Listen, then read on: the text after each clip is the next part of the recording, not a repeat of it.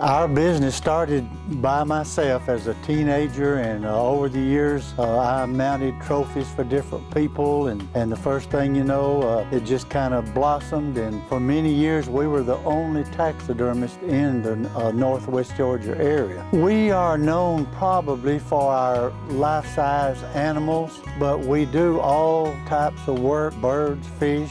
We always try to do what we say we do, and we treat the customer as if they were our only customer. We do trophies from people all over the United States. Our customers keep coming back, number one, because we do quality work. We treat them as if they were our only customer.